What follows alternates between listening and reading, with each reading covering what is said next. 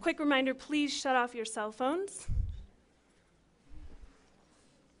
And for those of you that didn't notice, join us following the event in the lobby. Explore is here selling copies of In Other Rooms, Other Wonders. My name is Natalie Lacey, and I'm the programs manager for the Aspen Writers Foundation.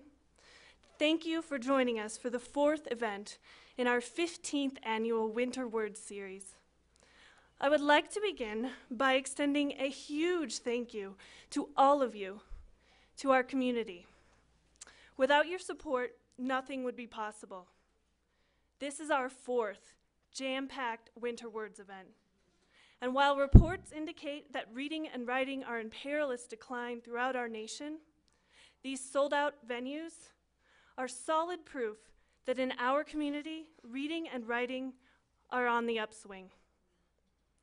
I would also like to thank our wonderful board, our members, the AWF staff, the sponsors and partners that make tonight's event happen, including the City of Aspen, the Aspen Times, Aspen Peak Magazine, Ross Cribbs and the Nugget Gallery, Christine Gershell and Les Dames d'Aspen, Colorado Creative Industries, Aspen Public Radio, Aspen Skiing Company, Various Properties, and Pomeroy Sports.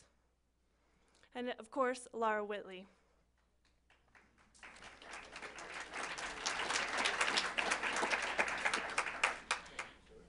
Daniyal Mueenudin is the kind of person who gives faith to all those who dream of a second act.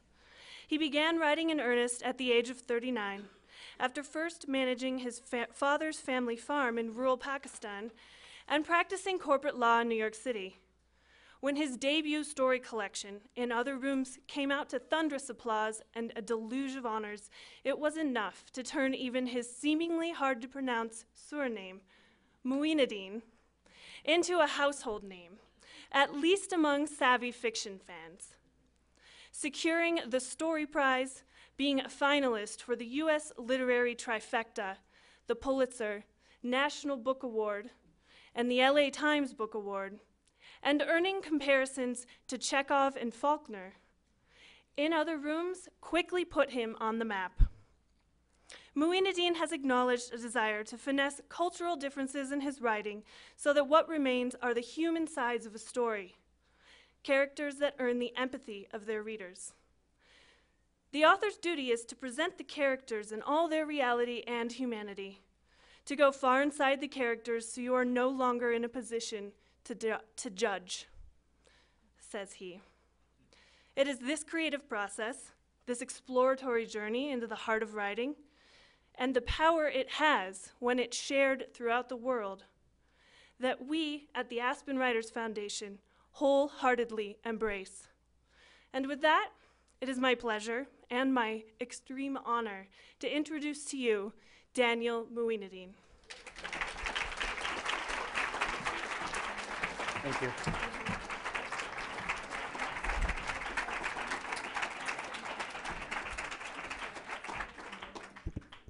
I have to figure this thing out first.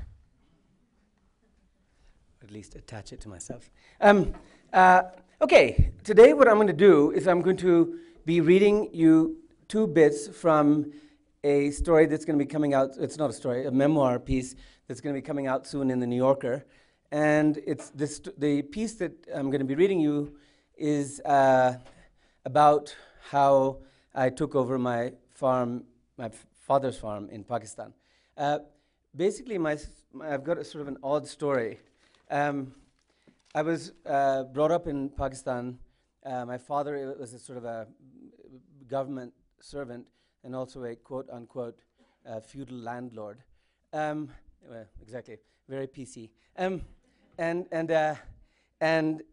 so at the age of 13, I was shipped off to a boarding school, which was a traumatic experience, having enjoyed all the liberties of being the son of a feudal landlord. And then went off to college in America. And in my last year in college, I started receiving these sort of impassioned letters from my father, who was not a particularly passionate man, suggesting that I needed to come back to Pakistan. He, of course, was afraid that I would escape to the flesh pots of the West and never see him again. So the gist of his letters was, we are losing our farm, and if you don't come back and rescue it, then it's not going to belong to us any longer. And this was actually true, because he was 30 years older than my mother, and he was an old man by the time I was graduating college. And the farm was very far from where he lived. He lived in Lahore, and it's 9 hours by road to my farm. And therefore, the managers of the farm had basically declared independence, or were in the process of doing that. As a former colony, all of you will recognize the impulse to do this. So in any case, I sort of at the age of 23, bright-eyed and bushy-tailed, went off to this farm. And of course, the guys who were in the process of taking control of the farm were not too thrilled when I showed up. So I will start by just reading you the first couple of paragraphs of this. At a town, not even a town, a crossroad, with 2 samosa stands and a cigarette shop, my driver turns off the KLP road, Karachi, Lahore, Peshawar, and onto the Shahi road, the Royal Road, the Nawab of Bahawalpur's road. Each time I make this trip, this will be the moment when I know that I've come home. We skirt the desert to our south, Indian Rajasthan and Jaisalmer, not more than 3 hours away through the dunes, if the border had not been closed for decades. Moving quickly now, as if surging toward food and rest, having driven 8 hours already down to the farm, where I will live much of my life these next 25 years. This was cane country, canal country, country well entered, white from salt on waterlogged flats, elsewhere green, drawing you into its center. From the canal headworks, running 5 kilometers to the boundary of the bit of property that my grandfather bought on spec in 1916 and never once visited, there were only 2 or 3 pieces of cultivated land, little scraps, when I showed up that day with my fresh minted Dartmouth degree in English Lit back in 1987. Exactly. What do you do with an English Lit degree, right? You go run a farm. Today, from the headworks to my farm and 35 kilometers on to the Indus, where the plain ends, there is hardly a patch of ground large enough to pitch a tent that is not cropped to cotton or sugarcane, mangoes or wheat. This was the last wild place in the Punjab, and I watched its wildness fade, the Rajasthani colors almost lost. The Mahars, the nomadic desert people, have bought land now, selling their herds. So that's the beginning of that. Thank you. A lot of people ask me, or people often ask me, because I became a writer so late in my life, what caused me to become a writer? And so I'm going to just explore the answer to this question a little bit for the next few minutes. I've told you about my history, about having come to America and then having gone back to Pakistan. The one thing that I didn't mention is that there was this amazing moment when I was at college, where I one day went to the mirror to shave. In those days, one used like this single blade thing, and I went and looked in the mirror as I was shaving, and looking back at me, it was a poet. So I decided to become a poet. And so, although I was farming all these years, I was also writing poetry. But there was a sort of a revelational moment where, after having screwed up my courage, say 4 or 5 or 2 years, I guess about a couple of years in, I decided that I would. My father is a well-read man, and I decided to show him my poems. So I gave him a little packet of poems, and then went somewhere else and hoped they would read them. And when I went to have tea with him, he said to me, first of all, he didn't say anything, and I was sweating, so my sweat coming down when my collar is wet. And finally I said, so Dad, did you read my poems? And he said, Daniyal, I'll tell you this. 6 generations of our family have written poetry, including you, all of them badly. So that was when I realized that was not, I was not, I'd hoped I was going to sort of inscribe my name in the skies as a poet, which of course is the highest calling, but I didn't. So the question then is, why is it that having had this long period in which having decided that I wasn't going to become a poet and having been a farmer, why is it that I made the decision to become a writer? And for me, it was very consciously a decision. I was working in one of these large and supposedly, and in fact, horrible law firms in New York City, and working amazing hours, which were not amazing to me. And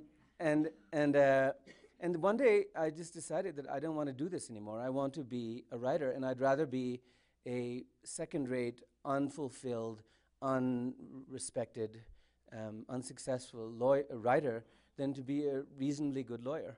And it was really a watershed. It was actually one of those moments in life when you're sort of 40 years old. I suppose some people buy Ferraris, but I instead decided that I would go off and write fiction. So the question is, what caused me to make this decision? The first thing I think is a deep nostalgia. I was torn from my home. I lived this idyllic childhood in which we were either in Lahore, where we lived. I lived this carefree life in this large, crazy house. And one time, this American friend of ours, a friend of my father's, came to my house and decided that he would count how many people were actually living in the house. And he actually found there was something like 100 people living there, in sort of nooks and crannies.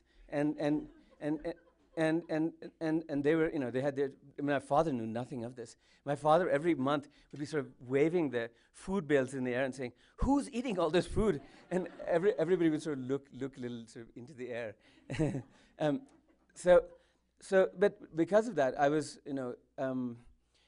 living because as a child you're allowed to move. I was used to play with the kids who were living in the house, or the kids who lived outside the house. And so I moved between all these different strata in the house. My father was only vaguely aware of sort of all of the tremendously rich life that was taking place in the house. But I, as a kid, was very aware of it because I hung out with those people.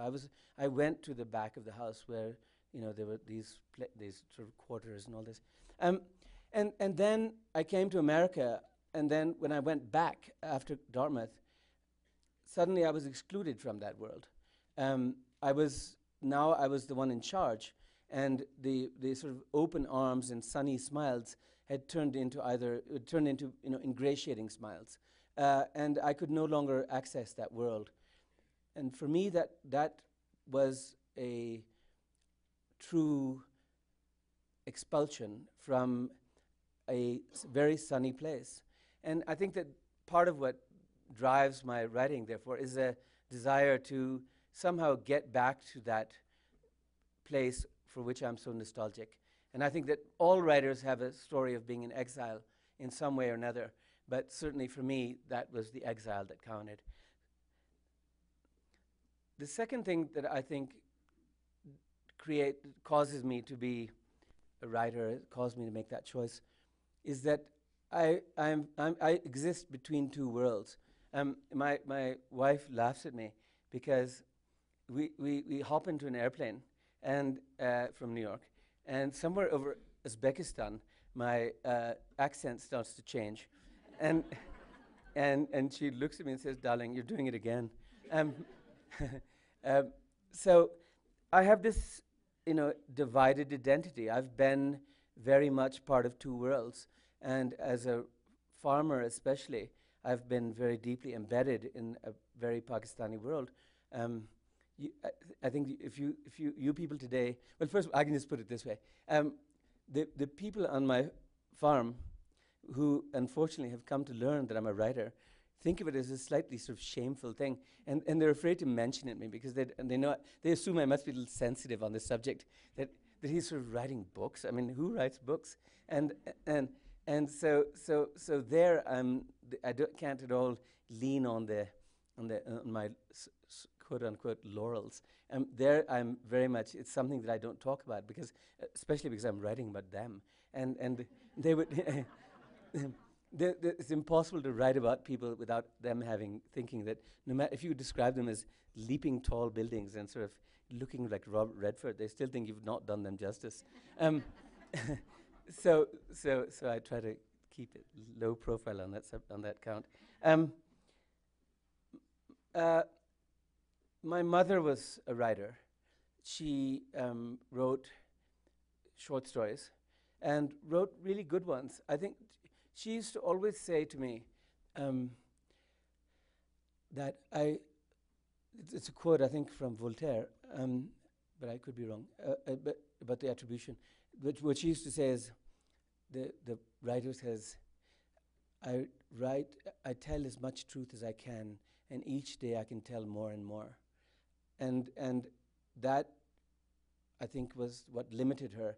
That I think that she had been so traumatized, perhaps, as a woman, as an American woman going to Pakistan and not understanding the culture and trying to understand it, that she couldn't bear to tell enough of the truth. And therefore, when I became a writer, it was in a way a further expression of her own impulse to write, that I became a writer, partly because she had wanted herself to be one. There's a wonderful story about John Updike, which is that his mother was also a writer, and Updike, some reporter Updike had won some honor, and a reporter went up to the Mrs. Updike, Updike Mère, and said, "So, Mrs. Updike, you must be so proud of John. He's done so well." And she said, "Yes, I'm very proud of him, but I wish it had been me." So it's always a little complicated when you achieve your parents' dreams. But in any case, so another aspect of my having become a writer is that I have this divided identity. Finally, I think part of my project is that I'm trying to translate Pakistan for a Western audience. I'm entirely imbued with the writers of the Western canon. I don't read very often the Pakistani writers. I mean, what I read is the American classics. I'm a very boring reader. I read, Chekhov and Turgenev, all those things.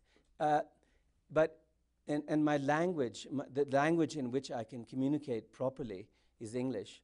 My wife has just begun studying Urdu, and she has this teacher, and they come and they do all these lessons, and she will say to me, "So, darling, what does this word mean?" Which is some like philosophical word, like entity or being or something. I'd say, "I don't know, I have the foggiest idea," because the only words I know are the words for like wheat and cotton and tractors, and so I couldn't write in Urdu, and yet what I'm doing is I'm translating the lives of these people and the colors and the ways of being Pakistani for people who don't know it. And I think, can be a bridge to carry that message. And it's not a message. There's nothing, it's not that I have any message, political or otherwise. But what I do have is the ability to look at Pakistan and to tell you folks what it looks like. And for me, that's a very powerful position. I like to do it. I like being in that central place. And I know that sounds egotistical, but it is a central place. I mean, at least when you're immersed in my stories, I'm the one who is showing you what that place looks like. I'm going to finish by reading a passage that comes further in this. Sorry. Um, it comes further in this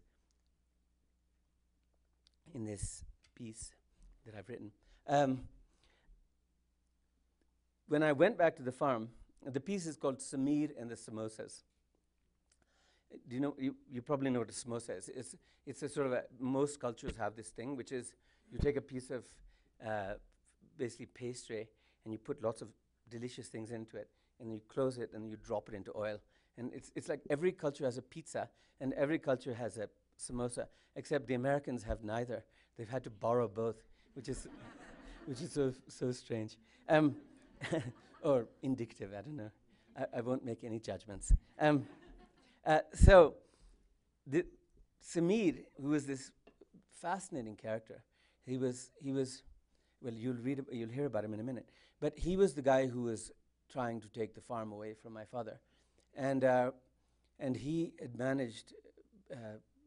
Not he actually, but one of his henchmen had managed to actually become a member of parliament, which is a very powerful position. So these guys were sort of, when I showed up, I mean, excuse the phrase, but I was completely candy ass.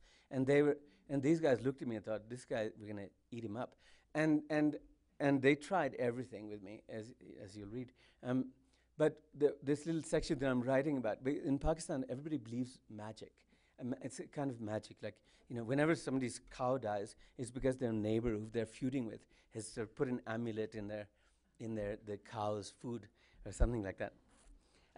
So I believe that I never understood, by the way, why they didn't just put poison in my food, because they were perfectly capable of it, but they didn't, thank God.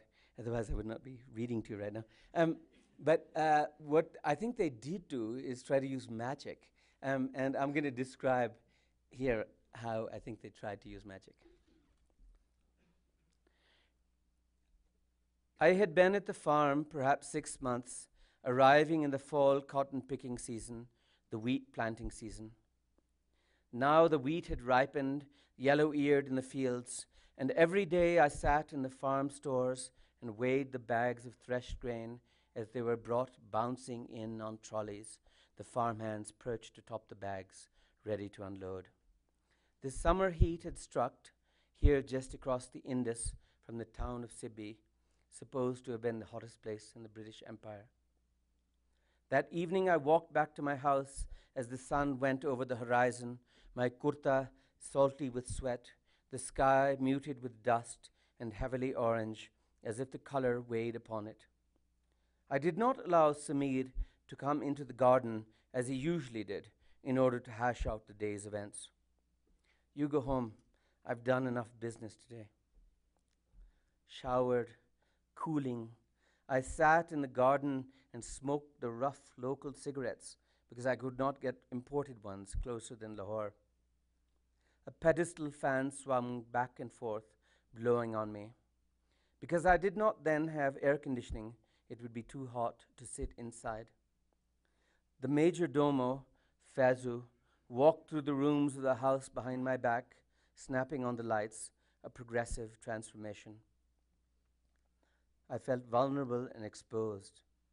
In my childhood, we always traveled with servants from Lahore. Faizu, who had haunted this house for years and years from before I was born, was not my familiar, had treated even my father with a propriety that substituted for his emotions, which were entirely locked behind a strange, ageless, beardless, Asiatic face and green eyes, the features of some long ago from the north again pressed into being. He would sell me out for a few sacks of wheat for nothing. Why shouldn't he? Everyone thought that I would soon be gone. Even my countenance betrayed me, not just my pale skin, palish, but my expressions, the indecision of my smile, the absence of cunning, and most of all, the absence of command, an American face. At the farm, I more and more lived according to routines, because only that way could I escape the paralyzing dread that sometimes came over me, the sense that I could trust no one, and that soon I would be driven away to do God only knows what, to leave Pakistan a failure and work in America. Faizu brought tea out to me now, as he did each evening in the center of the lawn, the air fragrant with frangipani blossoms, and then, returning into the house, came out with a platter covered with an embroidered handkerchief. Sorry. So he's just come out with the platter. "What's this?" I asked, sniffing the scent of fried food. I had decided, while living at the farm, to keep a strict diet. No booze, protein for breakfast and lunch, fruit for dinner, no snacks.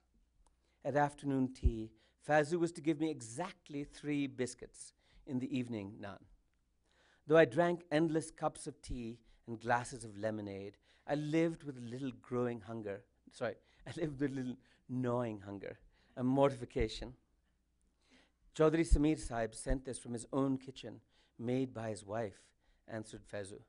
"Samosas. They're very greasy."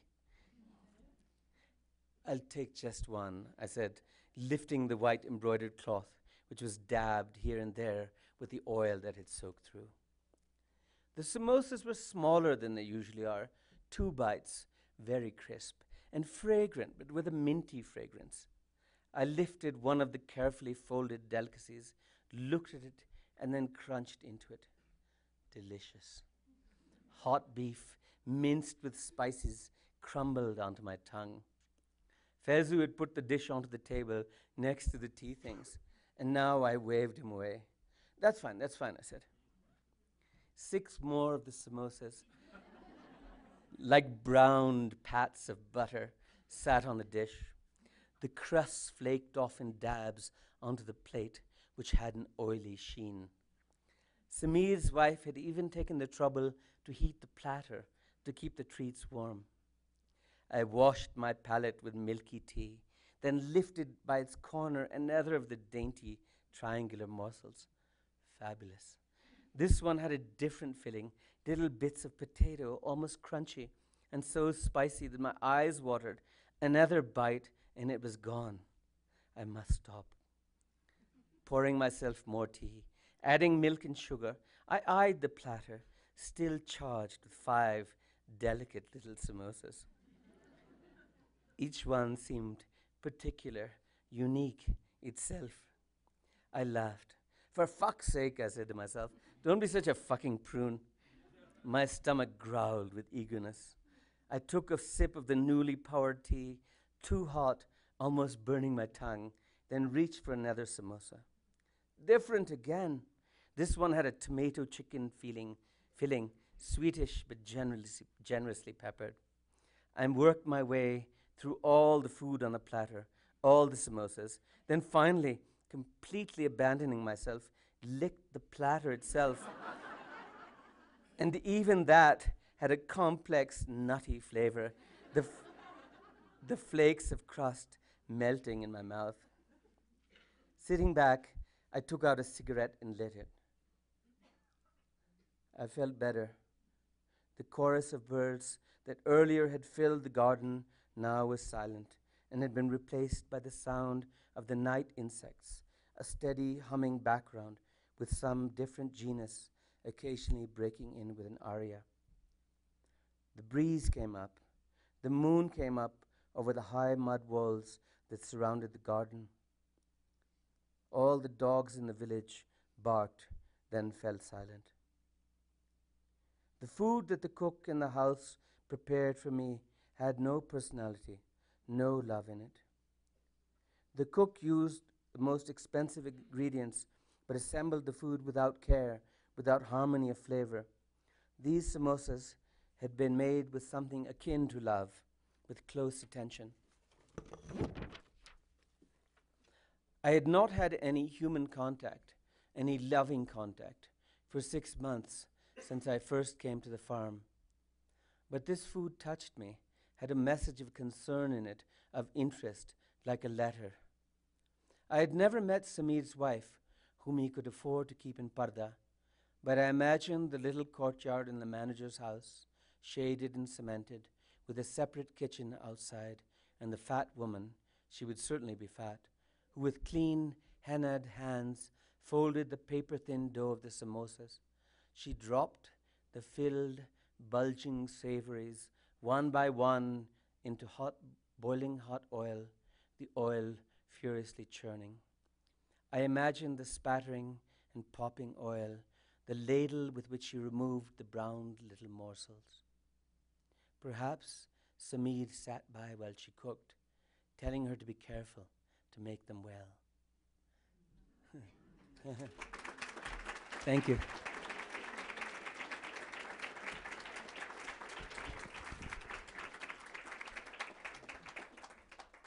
I will now entertain your questions. I'll try to be entertaining when I answer your questions. So if anybody has questions. I'm writing a memoir. I'm sorry? I see. The question was, I'm sorry, am I supposed to answer questions? Yes, I am. Okay, got it. Uh, the question was, where was the last piece from? And the answer is, I'm writing a memoir, and this is a piece out of it. So it's like when I write, I like to have several things going on at once, because there are times when I can write one thing, or times when I can write another. Writing is a question of place and space, and something else that rhymes with it, but I'm not sure what. Trace, race, and therefore I have several things going at once, and this is one of the things I have going. So it's from that. Please.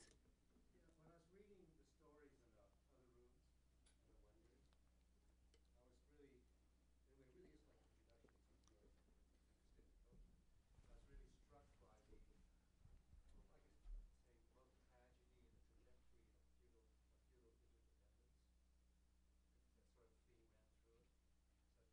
through it. So I'd just like to talk about that. Okay. The question was about the interdependence of lives in a feudal culture. And I think that's what, in fact, defines a feudal culture, is that you're not New Yorkers, but actually a bunch of you probably are. But for those of you who aren't New Yorkers, you should know this about New Yorkers, that, well, of course you do, this is a trope, that New Yorkers never know their neighbor. So you can live next door to some guy and then only realize that he sort of went to college with you or something like that, because people don't talk. In Pakistan, people ask me, why do you go back to Pakistan? What is it that draws you? It's dangerous. There are many unpleasant aspects to it. And the answer is that in Pakistan, unlike in America or the West, I'm connected with so many people. There are 1,000 connections, literally, in my life. Perhaps the best, one of the ways to explain this is to talk about when you go to the movie theater, which I used to as a kid, and they're selling tickets, and there are only a limited number of tickets, and the people won't line up. They sort of form this like a scrum that is like the only way to describe it is like ants who are trying to get somewhere, and they're also crawling over each other, but they're very good-natured about it. There's not in America, if somebody like started pushing you from in a bus line, you'd be pissed off at them. You'd tell them to get their hell off, their hands off you. Instead of which, these guys are delighted to be sort of rubbing their bodies together as they project their money towards the guy who's hidden in a cage because he knows this is going to happen. So the guy selling the movie tickets is sitting in this sort of screened cage with a tiny little hole that you can't get your hand through. And then whoever gets forward most is given the money, and then he hands it back. And this is the way we live. We live all over each other, and which is, and also in answer to get more precisely in answer to your question, people in Pakistan there's a hierarchy, an extreme hierarchy, and what this means is that everybody is trying to get something from the guys above them or below them. And everybody knows where they stand, and everybody's trying to get a little higher. And that means that you're just intimately connected. There's a wonderful saying, which I think of a lot, which is that nothing binds man to man like the passage from one hand to another of cash, of gold. And in Pakistan, these transactions are constantly happening because people live in these complex households where there are so many people in it and there are so many levels of it. And living on my farm, there are so many levels of connection. In America, a farmer is somebody who drives around on a tractor. In Pakistan, a farmer is somebody who manages the sort of ecosystem of his farm, and that is this fascinating, disturbing. Obviously, I mean, my politics are left, and obviously it's disturbing that I hold this role, hold this position. This complex, disturbing, but incredibly plugged-in life. Did that answer? Yeah, it's a beginning. I'll write a book about it. Anybody else? Title for your new book? I do, but I don't think I'm going to tell it to you. When's it expected to come out? By the way, you're going to be very disappointed. Everybody's going to be like, oh no. My book is about America, has nothing to do with Pakistan, and I've set myself the project of not having the word Pakistan appear in the book, so it's an American book. I'm hoping to finish it by the end of the year. Yep. I had the good fortune of working with a local nonprofit that provides education in Pakistan, and I had the opportunity to go there a year and a half ago. Cool. And I just want to say thank you for writing a book that humanizes that country and that culture. Beautifully written. I have a question. I noticed that one of the chapters was written in first person, and I'm just curious why. There's been I spent a lot of time thinking about the order in which the stories would appear in this book, a lot of time, and I spent a lot of time sort of changing the stories in order to make the narrative of the whole book. It's a book of, for those of you who don't know, it's a series of short stories which are all about sort of the same people, and one of the things that I realize is that, as people constantly keep telling me, is your book is so depressing. There was sort of about 2/5 of the way in, I decided that I needed to have some light entertainment, what's it called, light relief or something like that. Which is that there'd just been this horrible story in which this woman became a drug addict and died. And it was generally depressing and down. And so I decided what would be very funny would be to write this story in the voice of a corrupt judge. And there's something just intrinsically funny in a corrupt judge. And so that's why I put that in. It was light relief, to sort of try to take off some of the, what you can imagine, these people sitting in sort of whatever and sort of throwing the book down in tears, and I didn't want that to happen. Anybody else? In back.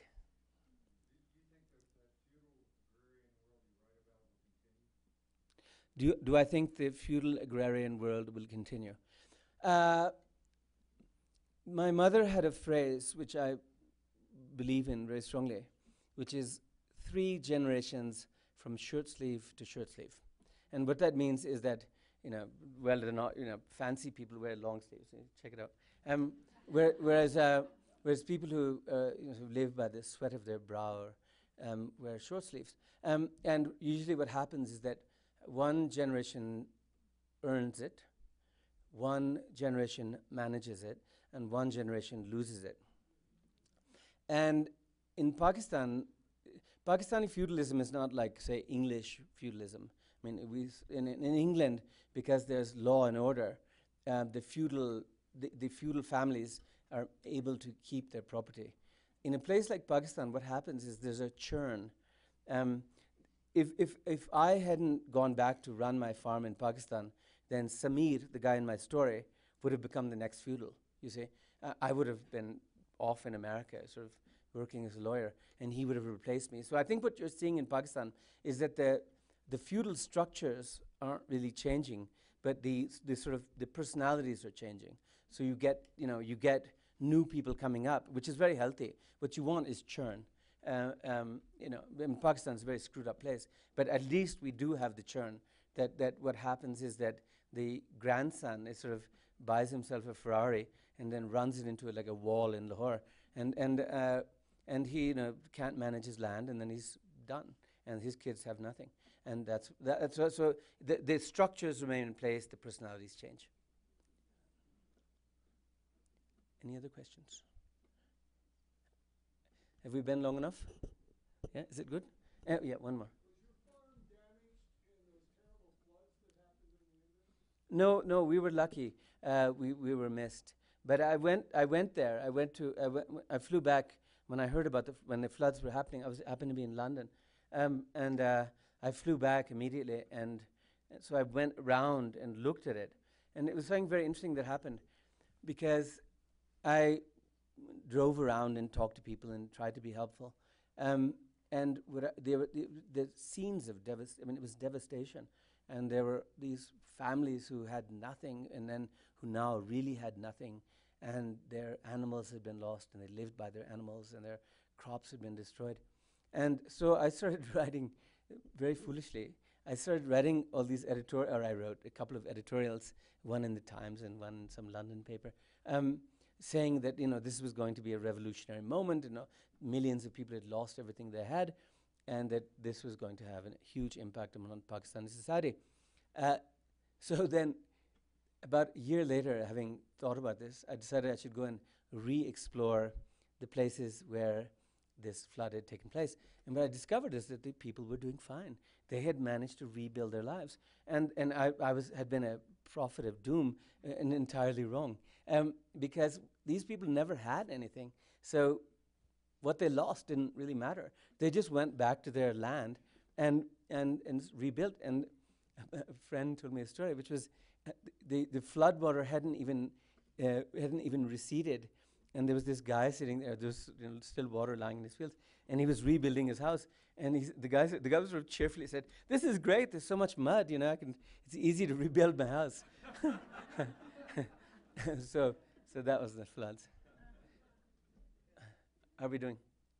Done? Yeah. I'm sorry. How well read is your book in Pakistan, and do you know what its reception has been in the variety of hierarchy? The Pakistan is the only place where I've gotten really snarky reviews.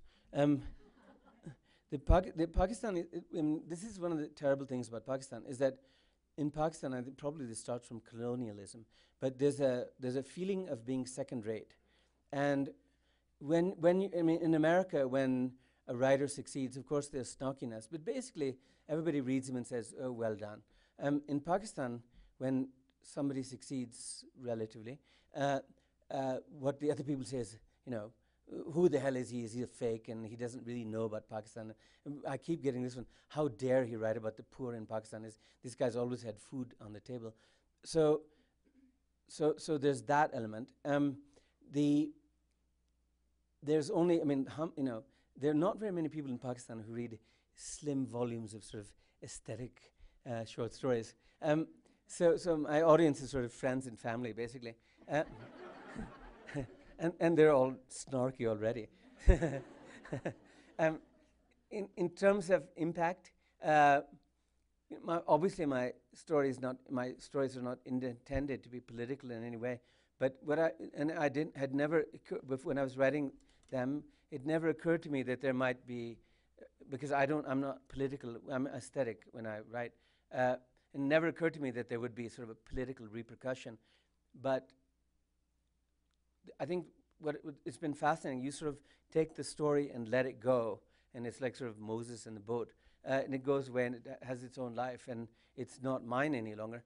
And the impact of the book can be very political, and mine has not been particularly so. But among at least a certain educated group of people, I think it's in Pakistan allowed them to enter the lives of poor Pakistanis in a way that they had never entered it before, because I'm uniquely situated in that I live in the countryside. I spend most of my time living on this farm, which I love, and I meet all these guys. I told you that anecdote about gold, that I spend a lot of time negotiating and meeting with people from the cities, the intellectuals, never meet. So I think if it's had any impact, which would be political, it would be that one. Sorry. Yeah. Is your farm impacted by all of the political and warring that's going on in your culture? Is my farm impacted by the sort of troubles? Yes, very much so. It's becoming dangerous. It's becoming actually dangerous. When my wife is a blonde Norwegian, and when we live on our farm, I know for a fact that she's the only blonde person within 300 kilometers, at least. So this makes her stand out a little bit. And so I feel personally vulnerable. And the law and order situation is terrible. So there are all sorts of repercussions of that. There are murders constantly. The police is gone. People ask me, why don't you do? Because I never do publicity in Pakistan. I don't. They ask me to be on TV, and I refuse to be on TV, and so. And they say, why don't you do this? And I said, in Pakistan, it's very unwise to be prominent without being powerful. And I'm certainly not powerful. So these guys are screwing around with me all the time. Like my canal, in one piece of my land, the guys who are upstream from my canal, it's all canal fed where we are. These guys are very strong. So what they do is that they just keep making holes in the canal and stealing all my water. Now, I can't do a damn thing about it. I don't even bother to complain, because I know who their allies are, and there's no way I can do anything about it. Sorry, how are we doing for time? 10. Yeah, we're okay. Yep, in the back. What kind of educational system is there for the farm workers, not your level, but the poorer people that are working farms? The government educational system has completely fallen apart. When I went back to my farm, one of the first things I did was to obviously try to figure out what was going on with education. And I decided to try to partner. My father was very into education, so he'd built this boys' high school, and then he'd also built this girls' high school on our land. And we were, this was supposedly this wonderful thing. Except what I realized when I got there, as I started trying to partner with them, is that these guys, the teachers never showed up. The curriculum was, especially after the Afghan war began, the curriculum was just appalling, in which it was full of lies. And kids can tell when you're lying to them. And the curriculum, it was sort of like, all these sort of, nationalistic and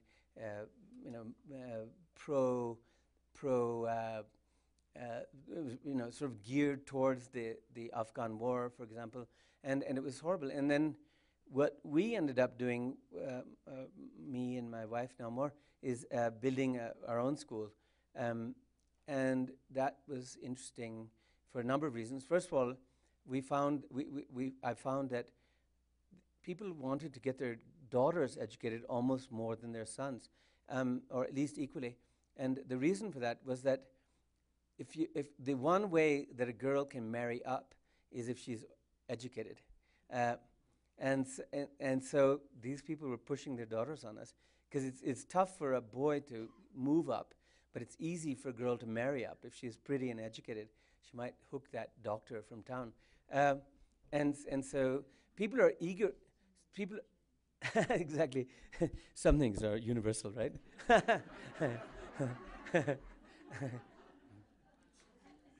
And we've been running this school and having sort of relatively good success. But the educational system is completely broken. I mean, I can list for you the reasons why Pakistan is going to hell in a handbasket, and there are 5 or 6 of them, and one of them is obviously the educational system. It's falling apart. They always print these numbers, which is like, we have a 50% literacy rate. Well, that 50% literacy rate is a bunch of crap. There's not 50% literacy. These guys go to 10th grade and still can't read. I know, because I'm constantly hiring people. And one of the first things I say to them is, "Oh, so can you read and write?" And they're like, "Oh, yes, definitely. I'm 10th grade educated." And then I put them like cat in a hat in front of them, and they don't know what the hell it means. So yeah, but I shouldn't be laughing. Yeah.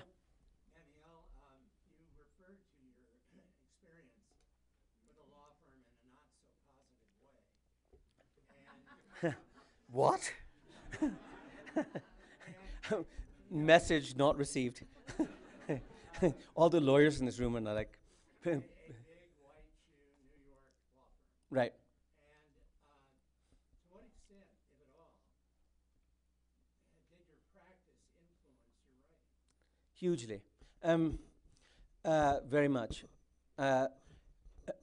If you look through history at the well-known writers, you'll find that many of them are failed lawyers. But there are several, well, I'll answer you. There are several ways. One is that the least way is that there are wonderful phrases that I picked up from the law, because most of the judges who write these opinions are sort of artists manqués, at least the good ones, like Judge Learned Hand. You just know that guy had a novel in his drawer but never dared to show it to anybody. There are these wonderful phrases. One of my favorites is, so there's two drunks. This is in the torts, class. There are two drunks who are walking along the railroad tracks, and there's a train that goes by, and the train has some piece of loose metal attached to it and bonks one of these guys in the head and kills him. So the judge is faced with the problem, because he's obviously I think it was Learned Hand. He's very, very pro these two drunk tramps, and he's trying to figure out how he can cast their little, they're sort of walking along the tracks in the most positive way. So what he calls it is two companions on a social venture. They were heading for the next bar. So there are these wonderful phraseology. But more deeply, what lawyers do is either be very precise or be very imprecise in a very conscious way. And that is something that writers do. We're either very precise, or we create sort of points of information from which we allow the reader to extrapolate, and which is a form of imprecision. So one of the things I learned as a lawyer was to do that, to either be very precise or to be imprecise without the reader knowing that I'm being imprecise. The second thing that I learned that was really critical, I think, for me becoming a writer, was that lawyers have deadlines. There was this horrible thing that used to always happen to me, which is really one of the reasons I quit, among others, which is that it's 4:59, and I've got like a suitcase packed. I'm about to get on the Amtrak to go down and visit my brother, who's got this howling party arranged. And then suddenly, and it was horrible, the phone would show you, it had the name of the person, the lawyer who's calling you. So it would be like some senior lawyer, and you see like and it always happened at 4:59. And there would be this name flash across, and you can't leave. The rule is 5 o'clock Friday, and it's summer, and it's green outside, and you're in this like air-conditioned place, and the glass is smoked, and it's horrible. And yeah, you just want to get released. And then he calls him, Daniel, it's terrific. I've got this fascinating thing for you. Why don't you just come on down? I'll show it to you. And so you trot down to this guy's place, and he says to you, we got Rule 14b-11. You're going to love it. We need you to know everything about it by tomorrow morning and write me a 10-page memo. And then you think, oh my God, my life is not worth living. But then you go back to your room and stay up all night and write this 10-page memo about Rule 14b-11. Lawyers are never blocked. They never say, gee, I love 14b-11. I love the name, but it's not good for me right now. I don't feel it inside, and so lawyers can't do that. So what happens is that when you have to kick it out, you have to kick it out, and that's because I think writers are such sort of lazy people. 80% of being a writer is sort of musing, and so it's very important to have that training of just like get it out. Very long answer to a short question. Two more. Yep. How much time do you spend managing your farm, and how much time each day, daily, do you spend writing? I know some writers have to write every day. How do you balance that?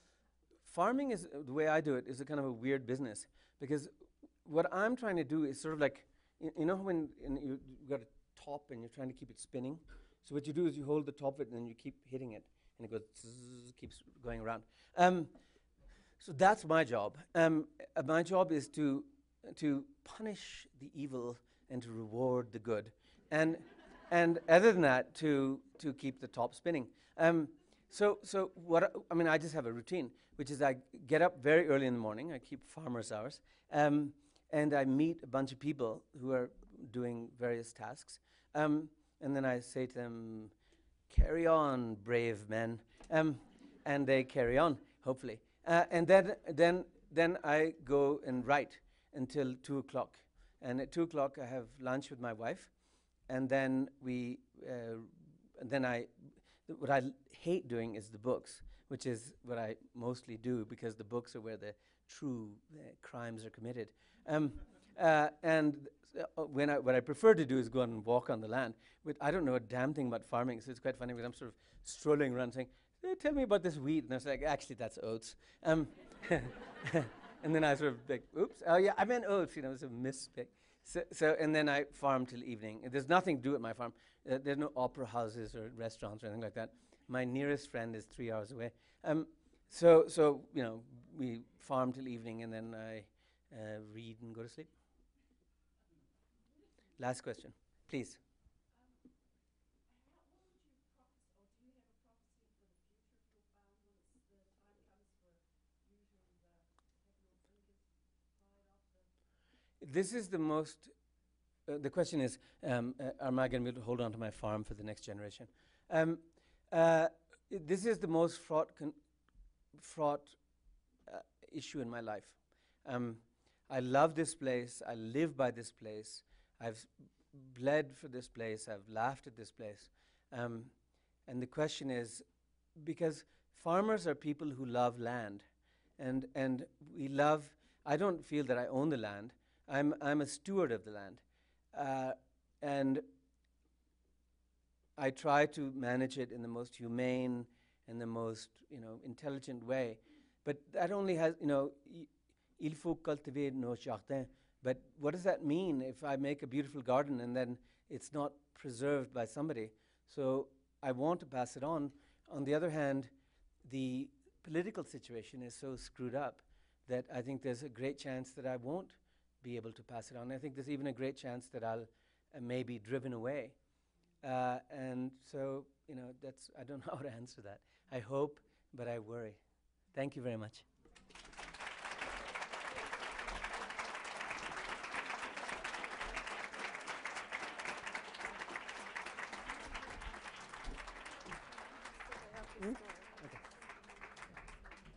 Thank you again, everyone. Please join us in the lobby. Explore is selling books, and Daniyal will be there signing them. You can ask more questions. Thank you.